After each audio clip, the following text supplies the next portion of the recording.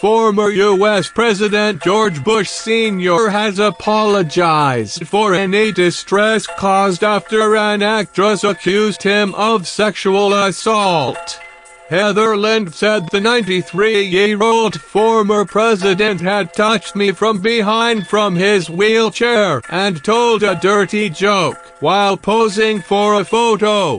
Miss Lind made the allegation on social network Instagram, in a post which has since been deleted. A spokesman for Mr. Bush said the incident was an attempt at humor. President Bush would never, under any circumstance, intentionally cause anyone distress.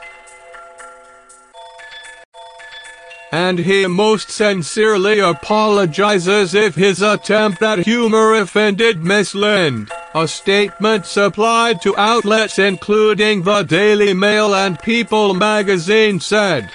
Both websites preserved the contents of Miss Lind's post before it was deleted. Mr. Bush served one term as U.S. President from 1989 to 1993. And is the father of George W. Bush, who served 2 terms in the office between 2001 and 2009. He suffers from a form of Parkinson's disease. The incident allegedly took place during an event for the television show Washington's Spies, in which Miss Lind is one of the main cast members.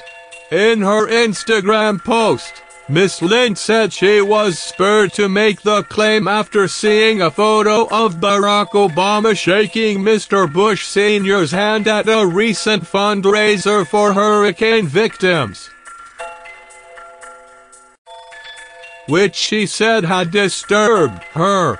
He sexually assaulted me while I was posing for a similar photo. He didn't shake my hand. He touched me from behind from his wheelchair with his wife Barbara Bush by his side, she wrote. According to the Daily Mail's transcript of the deleted post, he told me a dirty joke, and then, all the while being photographed, touched me again, she added. Miss Lind finished her post with the hashtag #MeToo, which has seen widespread use by victims of sexual assault to share their experiences in the wake of the Harvey Weinstein Hollywood scandal. What comforts me is that I too can use my power,